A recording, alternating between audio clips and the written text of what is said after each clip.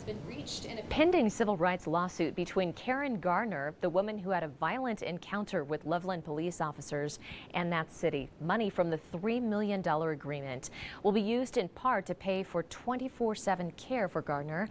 Once finalized, the settlement will end the pending federal lawsuit stemming from her arrest after a reported theft from Walmart. The June 2020 incident was out of the public eye until attorney Sarah Schilke filed a lawsuit earlier this year. Her crime: she had forgotten to pay for $13.88 of items from Walmart. $13.88 is the business interest that Loveland believed was worth inflicting this atrocity. Today, they pay Ms. Garner $3 million.